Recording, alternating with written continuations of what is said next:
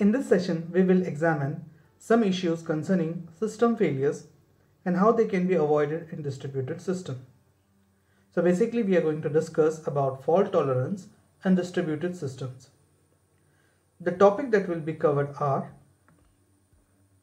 component failures, system failures, synchronous versus asynchronous systems, and use of redundancy in part 1.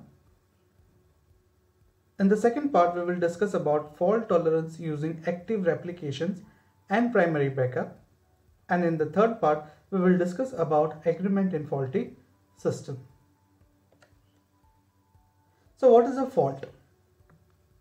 So basically a fault is a malfunction, possibly caused by a design error, a manufacturing error, a programming error, a physical damage, harsh environmental conditions, unexpected inputs, operator errors, rodent eating part of it, and there are many more other causes. So faults are generally classified as transient, intermittent, and permanent faults. We will discuss in brief one by one, starting with the transient faults. Transient faults occur once and then they disappear. If the operation is repeated again, the fault goes away. For example, a bird flying through a beam of microwave transmitter may cause lost bits on some network. If this transmission times out and is retried, it will probably work the second time. What is an intermittent fault? An intermittent fault occurs and then vanishes of its own, then reappears, and so on. For example, a loose contact on a connector will cause an intermittent fault. This fault causes a great deal of aggravation because they are difficult to diagnose. And finally, the permanent faults. The permanent fault is one that continues to exist until the faulty component is repaired.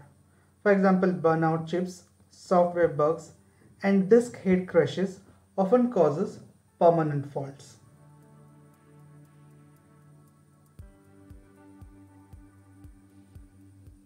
Now, if some component has the probability P of malfunctioning in a given second of time, then the probability of it not failing for k consecutive seconds and then failing is P into 1 minus P to the power k. The expected time to failure is then given by the formula, that is mean time to failure. So now using this well-known equation for an infinite sum starting with k equals to 1, summation of alpha to the power k equals to alpha by 1 minus alpha, substituting alpha equals to 1 minus p and differentiating both the sides of the resulting equation with respect to p and multiplying it throughout by minus p, we see that the mean time to failure equals to 1 by p.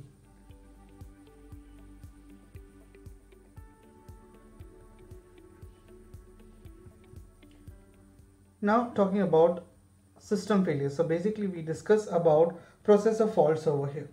So the processor faults can be classified as fail silent faults and Byzantine faults. Fail silent faults, also called as fail stop faults. With fail silent faults, a faulty processor just stops and does not respond to subsequent input or produce further output, but it announces that it is no longer functioning.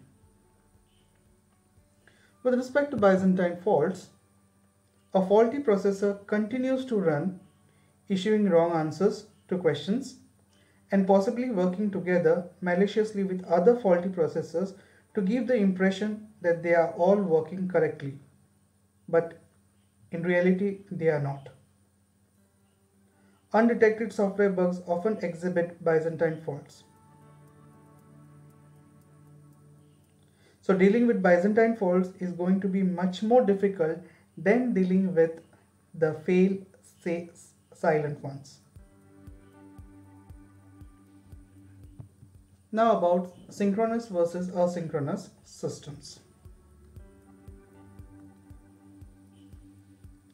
Suppose that we have a system in which if one processor sends a message to another, it is guaranteed to get a reply within a time t, which is known in advance.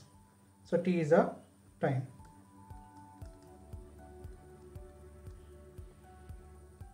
So failure to get a reply means that the receiving system has crashed.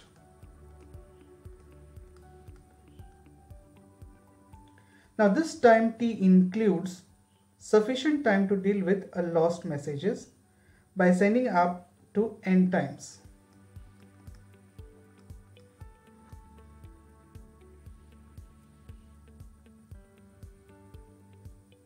So in the context of research on fault tolerance, a system that has the property of always responding to a message within a known finite bound, if it is working, is said to be synchronous. A system which does not have this property is said to be asynchronous system.